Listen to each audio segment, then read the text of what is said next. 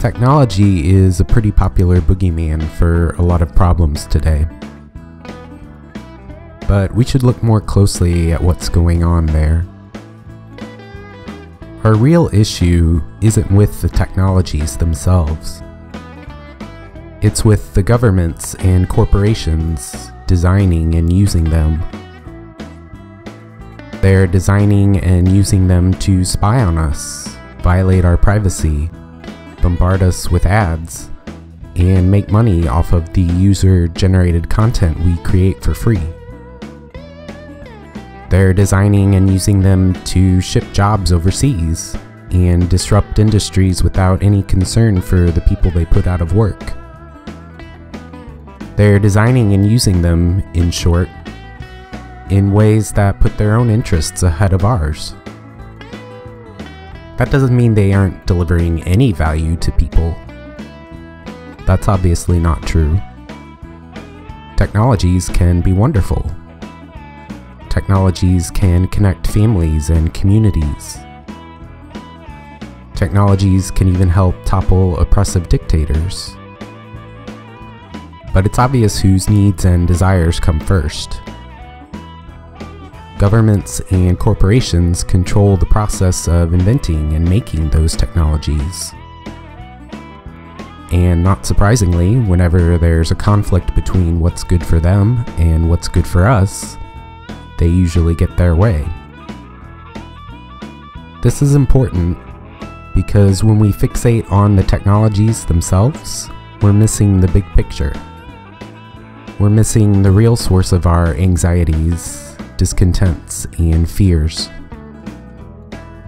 The fact is, there are a bunch of things going on, politically and economically, beyond our everyday lives.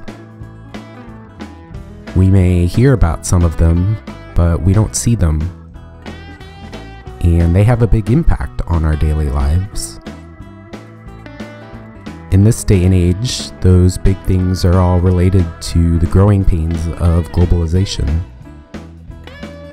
But we aren't dealing directly with those growing pains, because they're largely happening out of sight.